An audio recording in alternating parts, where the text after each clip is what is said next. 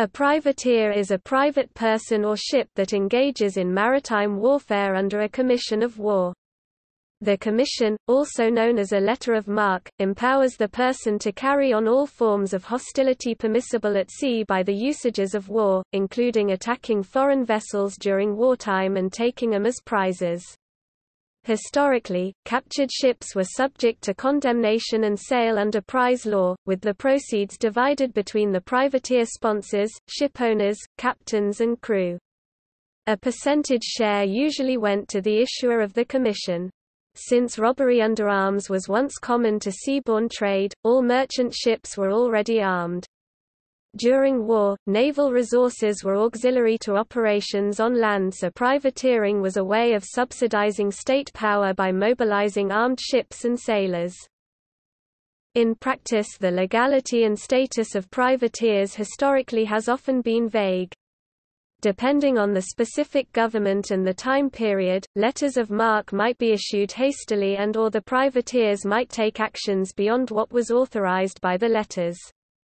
The privateers themselves were often simply pirates who would take advantage of wars between nations to gain semi-legal status for their enterprises. By the end of the 19th century, the practice of issuing letters of marque had fallen out of favor because of the chaos it caused and its role in inadvertently encouraging piracy. A privateer is similar to a mercenary except that, whereas a mercenary group receives a set fee for services and generally has a formal reporting structure within the entity that hires them, a privateer acts independently with generally no compensation unless the enemy's property is captured.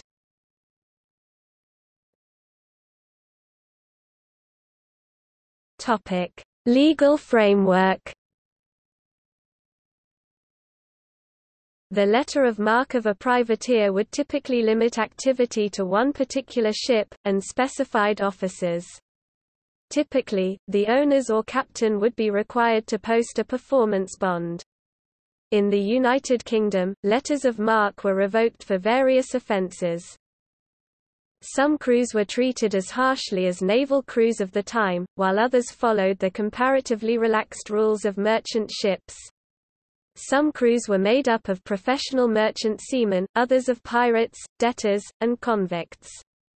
Some privateers ended up becoming pirates, not just in the eyes of their enemies but also of their own nations. William Kidd, for instance, began as a legitimate British privateer but was later hanged for piracy.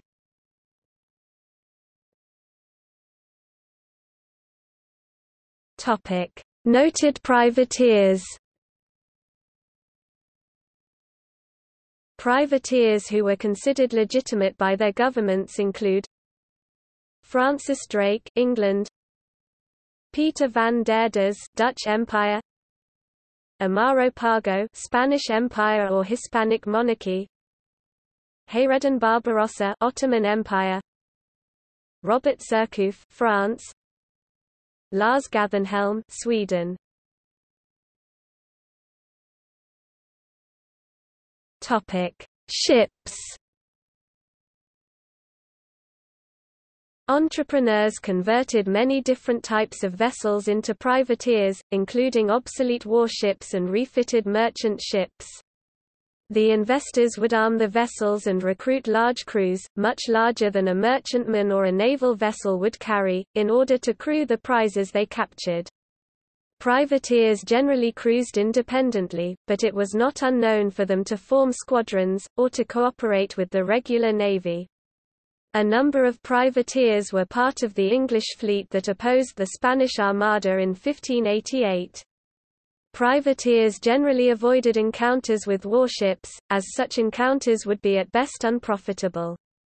Still, such encounters did occur. For instance, in 1815 Chasseur encountered HMS St. Lawrence, herself a former American privateer, mistaking her for a merchantman until too late. In this instance, however, the privateer prevailed. The United States used mixed squadrons of frigates and privateers in the American Revolutionary War.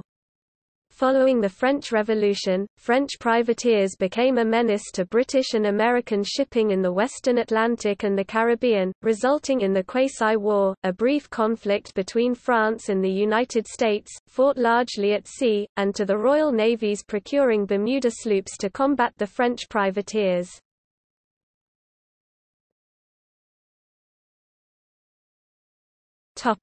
Overall history.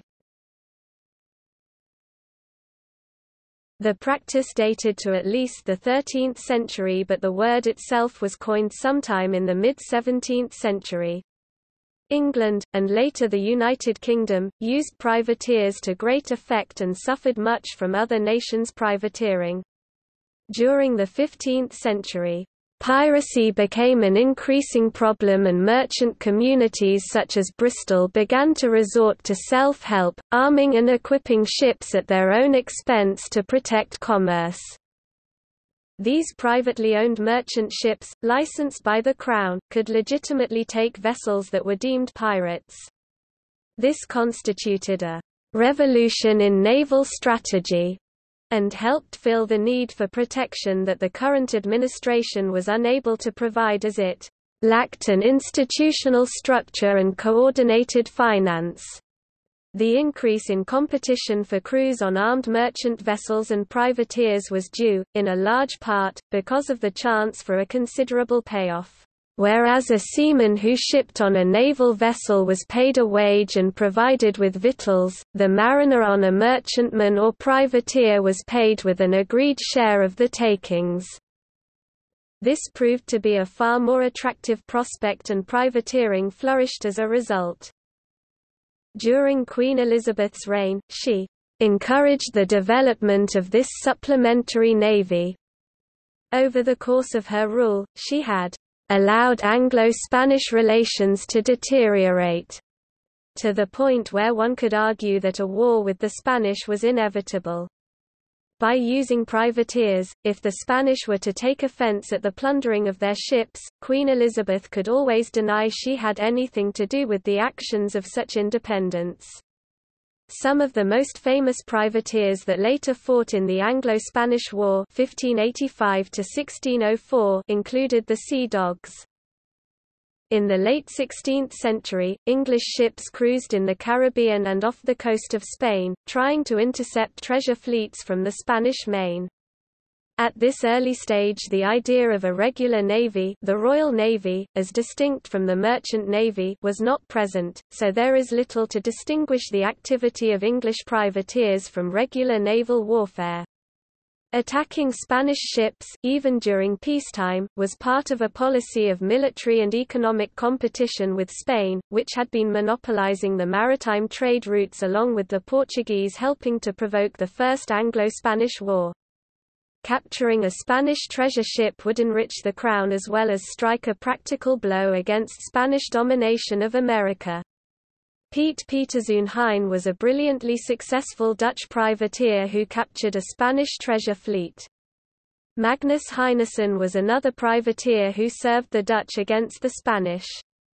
While their and others' attacks brought home a great deal of money, they hardly dented the flow of gold and silver from Mexico to Spain. Elizabeth was succeeded by the first Stuart monarchs, James I and Charles I, who did not permit privateering.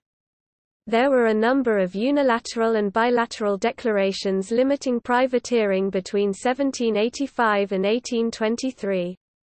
However, the breakthrough came in 1856 when the Declaration of Paris, signed by all major European powers, stated that, "Privateering is and remains abolished."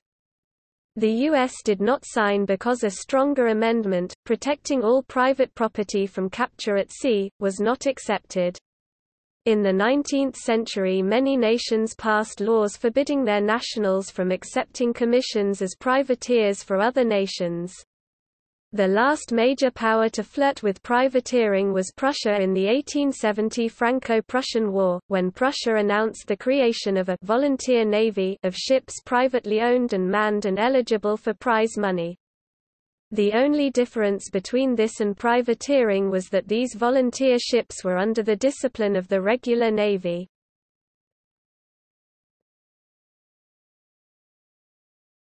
17th, 18th and 19th centuries.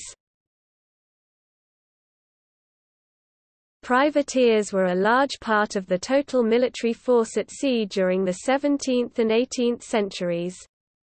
In the First Anglo-Dutch War, English privateers attacked the trade on which the United Provinces entirely depended, capturing over 1,000 Dutch merchant ships. During the subsequent war with Spain, Spanish and Flemish privateers in the service of the Spanish crown, including the Dunkirkers, captured 1,500 English merchant ships, helping to restore Dutch international trade.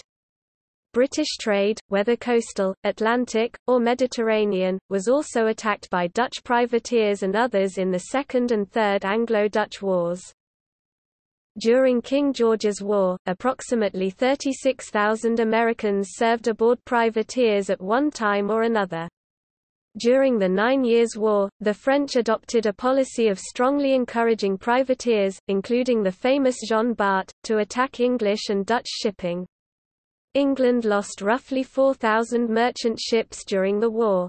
In the following War of Spanish Succession, privateer attacks continued, Britain losing 3,250 merchant ships. Parliament passed an updated Cruisers and Convoys Act in 1708 allocating regular warships to the defence of trade. In the subsequent conflict, the War of Austrian Succession, the Royal Navy was able to concentrate more on defending British ships. Britain lost 3,238 merchantmen, a smaller fraction of her merchant marine than the enemy losses of 3,434. While French losses were proportionally severe, the smaller but better protected Spanish trade suffered the least, and it was Spanish privateers who enjoyed much of the best Allied plunder of British trade, particularly in the West Indies. During the American Civil War, privateering took on several forms, including blockade running, while privateering in general occurred in the interests of both the North and the South. Letters of marque would often be issued to private shipping companies and other private owners of ships, authorizing them to engage vessels deemed to be unfriendly to the issuing government. Crews of ships were awarded the cargo and other prizes aboard any captured vessel as an incentive to search far and wide for ships attempting to supply the Confederacy, or aid the Union, as the case may be.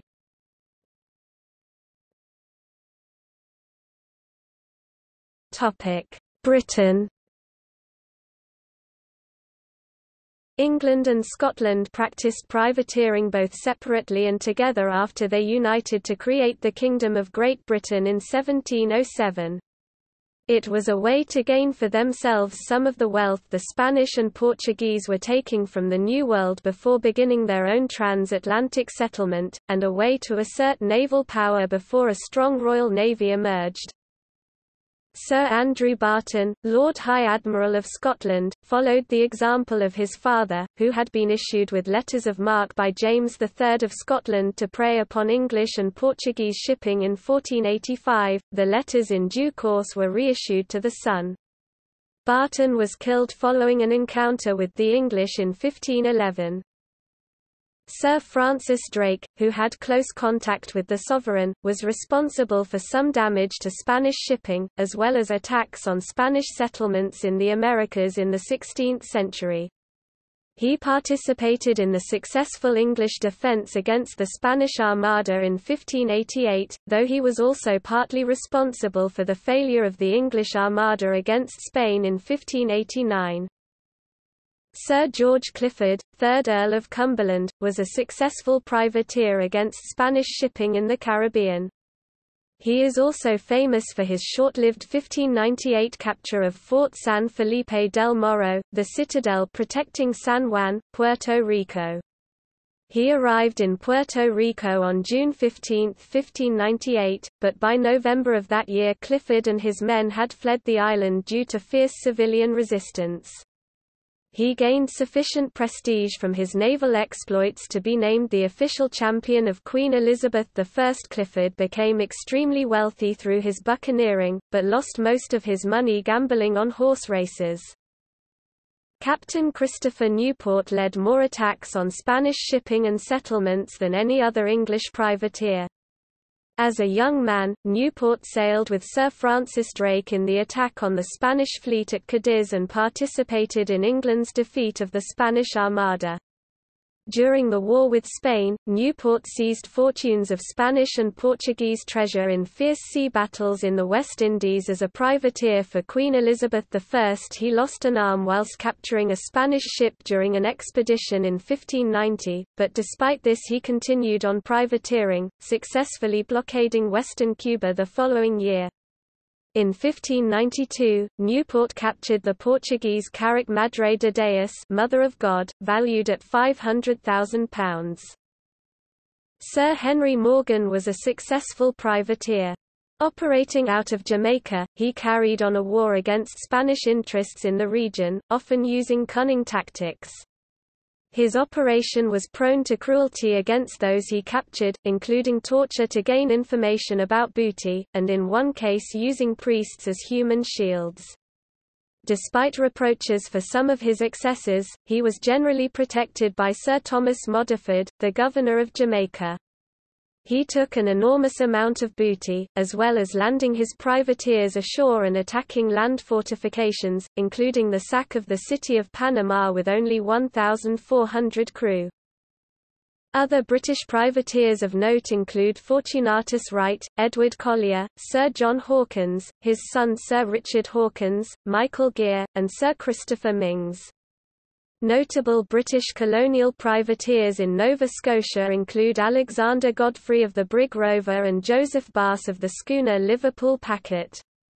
The latter schooner captured over 50 American vessels during the War of 1812.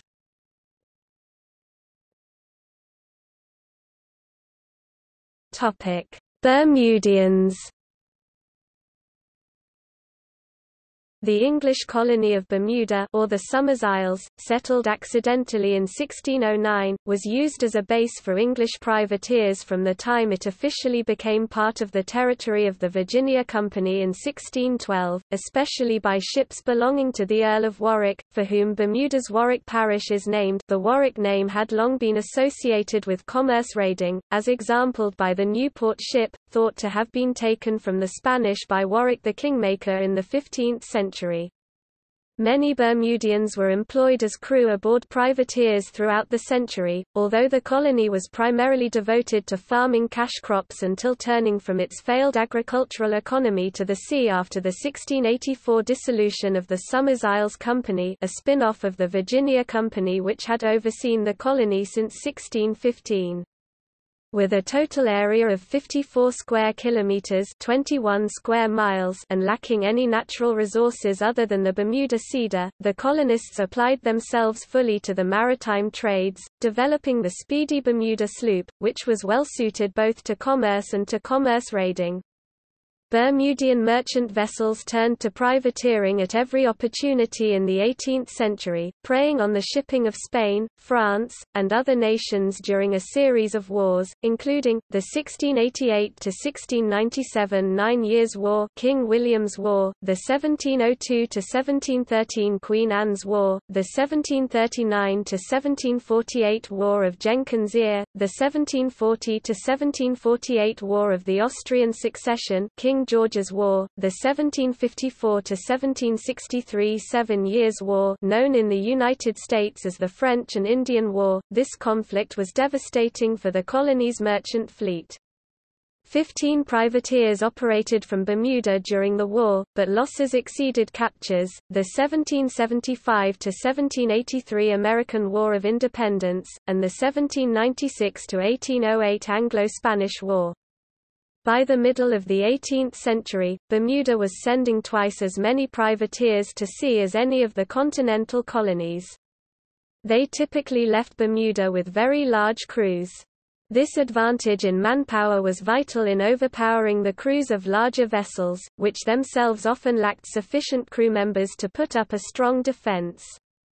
The extra crewmen were also useful as prize crews for returning captured vessels.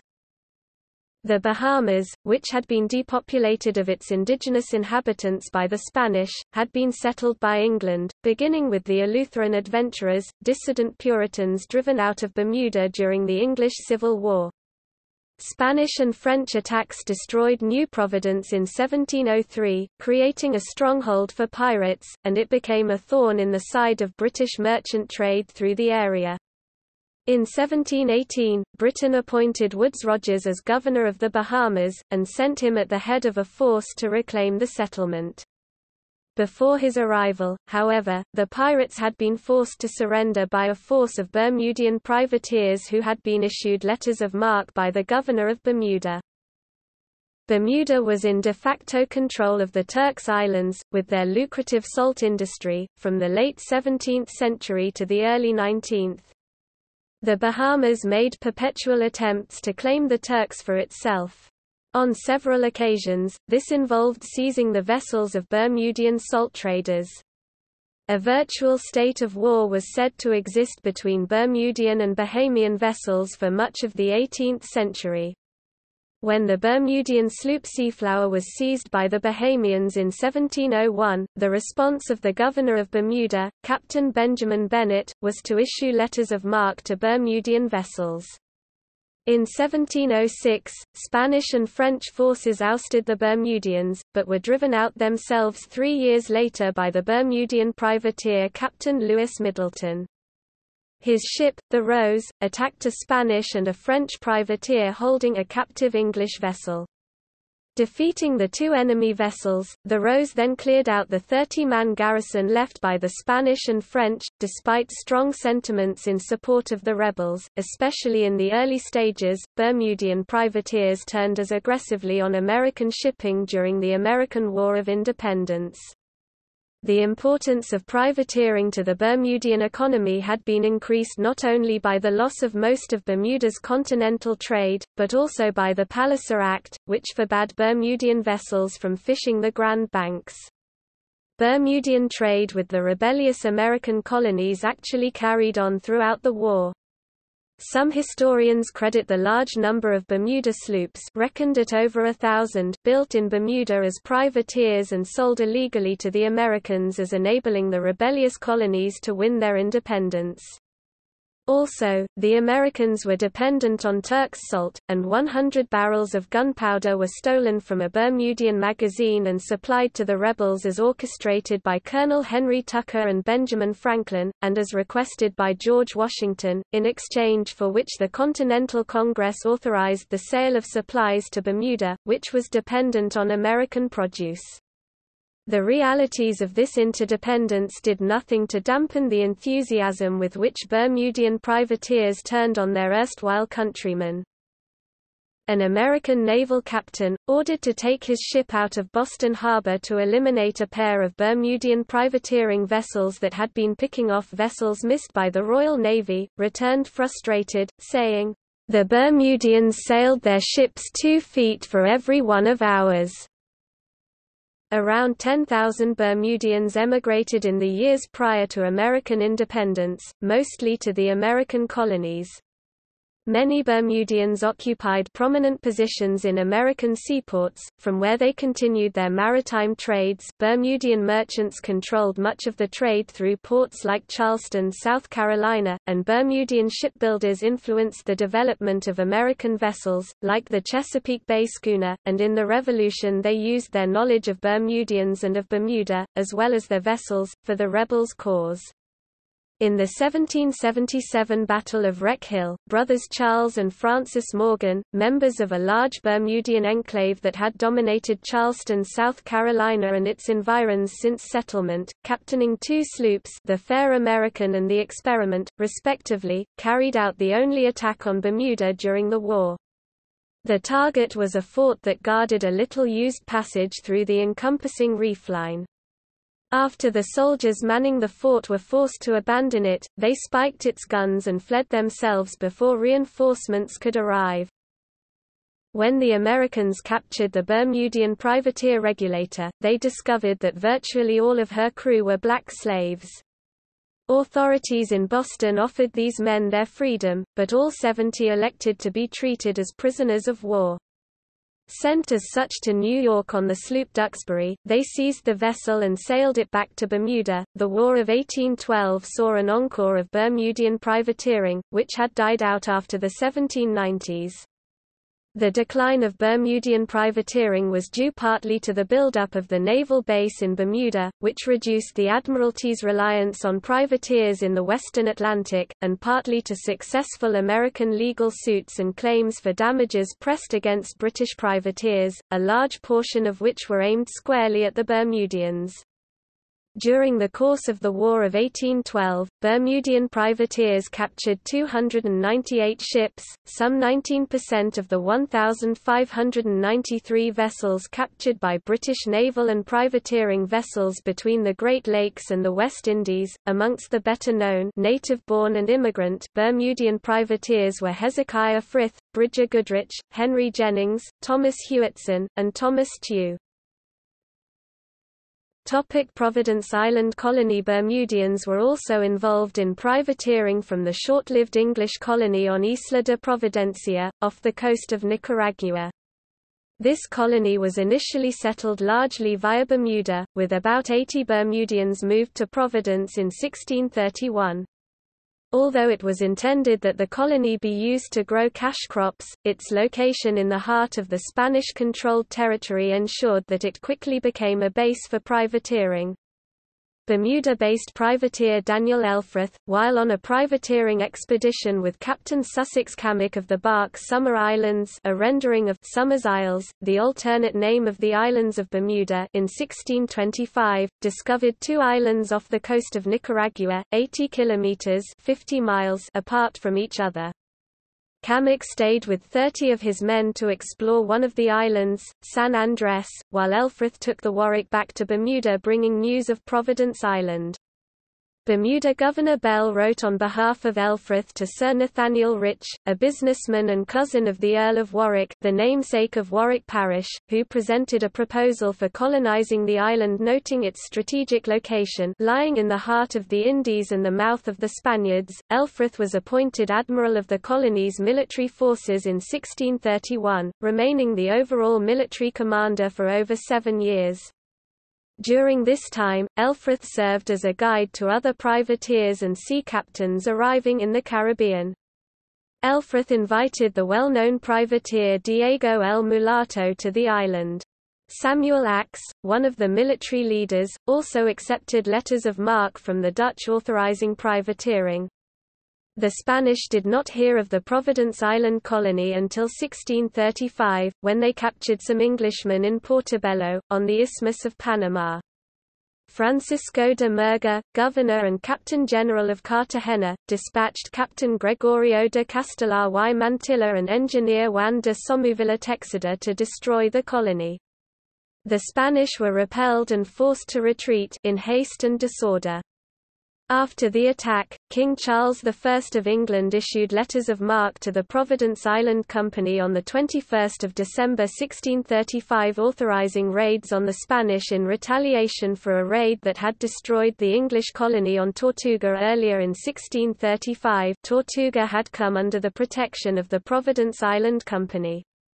In 1635 a Spanish fleet raided Tortuga. 195 colonists were hung and 39 prisoners and 30 slaves were captured. The company could in turn issue letters of marque to subcontracting privateers who used the island as a base, for a fee. This soon became an important source of profit. Thus the company made an agreement with the merchant Morris Thompson under which Thompson could use the island as a base in return for 20% of the booty. In March 1636 the company dispatched Captain Robert Hunt on the Blessing to assume the governorship of what was now viewed as a base for privateering. Depredations continued, leading to growing tension between England and Spain, which were still technically at peace. On the 11th of July 1640 the Spanish ambassador in London complained again, saying he understands that there is lately brought in at the Isle of Wight by one, Captain James Reeskimmer, a ship very richly laden with silver, gold, diamonds, pearls, jewels, and many other precious commodities taken by him in virtue of a commission of the said Earl of Warwick from the subjects of his Catholic Majesty, to the infinite wrong and dishonour of his Catholic Majesty, to find himself thus injured and violated, and his subjects thus spoiled, robbed, impoverished and murdered in the highest time of peace, league and amity with your Majesty. Nathaniel Butler, formerly Governor of Bermuda, was the last full Governor of Providence Island, replacing Robert Hunt in 1638. Butler returned to England in 1640, satisfied that the fortifications were adequate, deputizing the governorship to Captain Andrew Carter. In 1640, Don Melchor de Aguilera, governor and captain general of Cartagena, resolved to remove the intolerable infestation of pirates on the island. Taking advantage of having infantry from Castile and Portugal wintering in his port, he dispatched 600 armed Spaniards from the fleet and the Presidio, and 200 black and mulatto militiamen under the leadership of Don Antonio Maldonado y Tejada, his sergeant major, in 6 small frigates and a galleon. The troops were landed on the island, and a fierce fight ensued. The Spanish were forced to withdraw when a gale blew up and threatened their ships. Carter had the Spanish prisoners executed. When the Puritan leaders protested against this brutality, Carter sent 4 of them home in chains. The Spanish acted decisively to avenge their defeat. General Francisco Diaz Pimienta was given orders by King Philip IV of Spain, and sailed from Cartagena to Providence with 7 large ships, 4 pinnaces, 1,400 soldiers and 600 seamen, arriving on 19 May 1641. At first Pimienta planned to attack the poorly defended east side, and the English rushed there to improvise defences. With the winds against him, Pimienta changed plans and made for the main New Westminster harbour and launched his attack on 24 May. He held back his large ships to avoid damage, and used the pinnaces to attack the forts. The Spanish troops quickly gained control, and once the forts saw the Spanish flag flying over the governor's house, they began negotiations for surrender. On 25 May 1641, Pimienta formally took possession and celebrated Mass in the church. The Spanish took 60 guns, and captured the 350 settlers who remained on the island. Others had escaped to the Mosquito Coast. They took the prisoners to Cartagena. The women and children were given a passage back to England. The Spanish found gold, indigo, cochineal and 600 black slaves on the island, worth a total of 500,000 ducats, some of the accumulated booty from the English raids. Rather than destroy the defences, as instructed, Pimienta left a small garrison of 150 men to hold the island and prevent occupation by the Dutch. Later that year, Captain John Humphrey, who had been chosen to succeed Captain Butler as governor, arrived with a large group of dissatisfied settlers from New England. He found the Spanish in occupation. Pimienta's decision to occupy the island was approved in 1643 and he was made a Knight of the Order of Santiago.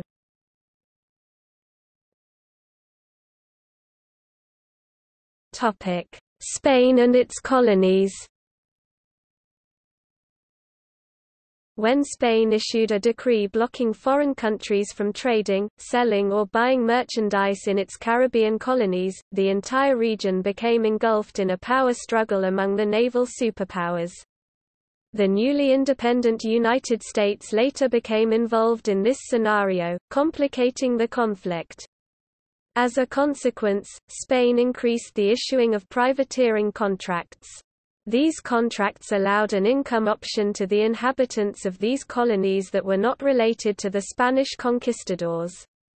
The most well-known privateer corsairs of the 18th century in the Spanish colonies were Miguel Enríquez of Puerto Rico and José Campuzano Polanco of Santo Domingo. Miguel Enriquez was a Puerto Rican mulatto who abandoned his work as a shoemaker to work as a privateer. Such was the success of Enriquez, that he became one of the wealthiest men in the New World. His fleet was composed of approximately 300 different ships during a career that expanded 35 years, becoming a military asset and reportedly outperforming the efficiency of the Armada de Barlovento. Enriquez was knighted and received the title of Don from Philip V, something unheard of due to his ethnic and social background. One of the most famous privateers from mainland Spain was Amaro Pargo.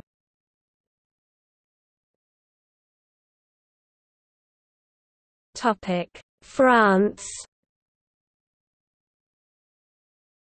Corsairs, French, corsair, were privateers, authorized to conduct raids on shipping of a nation at war with France, on behalf of the French crown.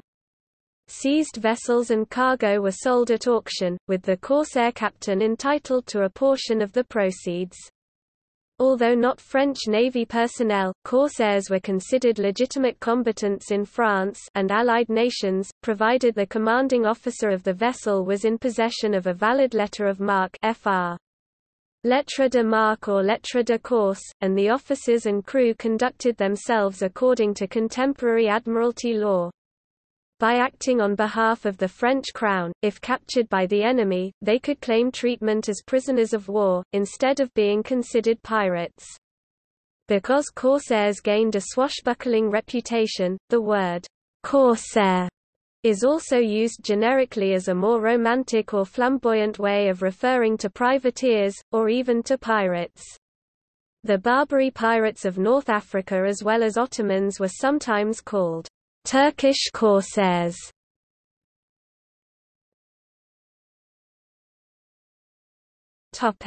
Malta. Corsairing, Italian, corso, was an important aspect of Malta's economy when the island was ruled by the Order of St. John, although the practice had begun earlier. Corsairs sailed on privately owned ships on behalf of the Grand Master of the Order, and were authorized to attack Muslim ships, usually merchant ships from the Ottoman Empire. The corsairs included Knights of the Order, native Maltese people, as well as foreigners. When they captured a ship, the goods were sold and the crew and passengers were ransomed or enslaved, and the Order took a percentage of the value of the booty. Corsairing remained common until the end of the 18th century. United States. During the American Revolutionary War, the Continental Congress, and some state governments on their own initiative, issued privateering licenses, authorizing legal piracy to merchant captains in an effort to take prizes from the British Navy and Tory loyalist privateers. This was done due to the relatively small number of commissioned American naval vessels and the pressing need for prisoner exchange. About 55,000 American seamen served aboard the privateers. They quickly sold their prizes, dividing their profits with the financier, persons or company, and the state colony. Long Island Sound became a hornet's nest of privateering activity during the American Revolution 1775 to 1783, as most transports to and from New York went through the Sound. New London, Connecticut was a chief privateering port for the American colonies, leading to the British Navy blockading it in 1778 to 1779. Chief financiers of privateering included Thomas and Nathaniel Shaw of New London and John McCurdy of Lyme. In the months before the British raid on New London and Groton, a New London privateer took Hannah in what is regarded as the largest prize taken by any American privateer during the war.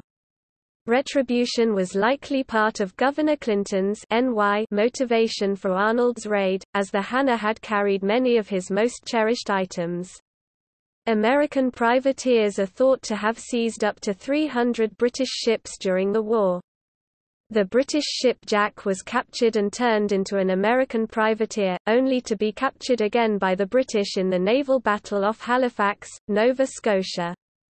American privateers not only fought naval battles but also raided numerous communities in British colonies, such as the raid on Lunenburg, Nova Scotia 1782. The United States Constitution authorized the U.S. Congress to grant letters of marque and reprisal. Between the end of the Revolutionary War and 1812, less than 30 years, Britain, France, Naples, the Barbary States, Spain, and the Netherlands seized approximately 2,500 American ships. Payments in ransom and tribute to the Barbary States amounted to 20% of United States government annual revenues in 1800 and would lead the United States to fight the Barbary States in the First Barbary War and Second Barbary Wars. During the War of 1812, the British attacked Essex, Connecticut, and burned the ships in the harbour, due to the construction there of a number of privateers. This was the greatest financial loss of the entire War of 1812 suffered by the Americans. However, the private fleet of James de Wolfe, which sailed under the flag of the American government in 1812, was most likely a key factor in the naval campaign of the war. De Wolfe's ship, the Yankee, was possibly the most financially successful ship of the war. Privateers proved to be far more successful than their U.S. Navy counterparts, claiming 3/4 of the 1,600 British merchant ships taken during the war, although a third of these were recaptured prior to making landfall. One of the more successful of these ships was the Prince de Neufchâtel, which once captured 9 British prizes in swift succession in the English Channel. Whilst apparently successful, the privateer campaign was ultimately a failure. British convoy systems honed during the Napoleonic Wars limited losses to singleton ships, and the effective blockade of American and continental ports prevented captured ships being taken in for sale. This ultimately led to orders forbidding U.S. privateers from attempting to bring their prizes into port, with captured ships instead having to be burnt. Over 200 American privateer ships were captured by the Royal Navy, many of which were turned on their former owners and used by the British blockading forces. Jean Lafitte and his privateers aided U.S. General Andrew Jackson in the defeat of the British in the Battle of New Orleans in order to receive full pardons for their previous crimes. Jackson formally requested clemency for Lafitte and the men who had served under him, and the U.S. government granted them all a full pardon on February 6, 1815. The U.S. was not one of the initial signatories of the 1856 Declaration of Paris, which outlawed privateering, and the Confederate Constitution authorized use of privateers. However, the U.S. did offer to adopt the terms of the declaration during the American Civil War, when the Confederates sent several privateers to sea before putting their main effort in the more effective commissioned raiders. During the Civil War, Confederate President Jefferson Davis issued letters of marque to anyone who would employ their ship to either attack Union shipping or bring badly needed supplies through the Union blockade into southern ports. Many of the supplies brought into the Confederacy were carried aboard privately owned vessels.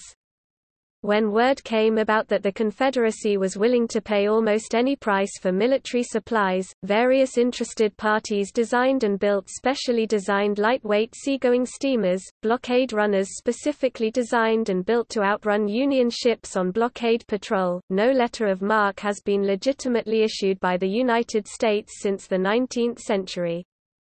The status of submarine hunting Goodyear airships in the early days of the Second World War has created significant confusion.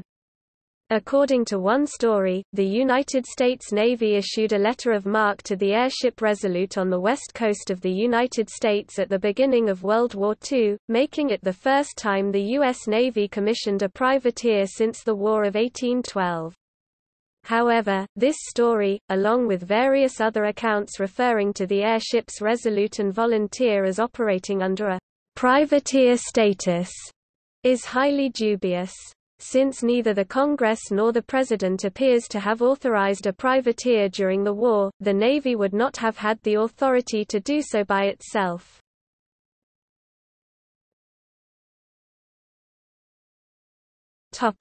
Latin America. Warships were recruited by the insurgent governments during Spanish-American Wars of Independence to destroy Spanish trade, and capture Spanish merchant vessels.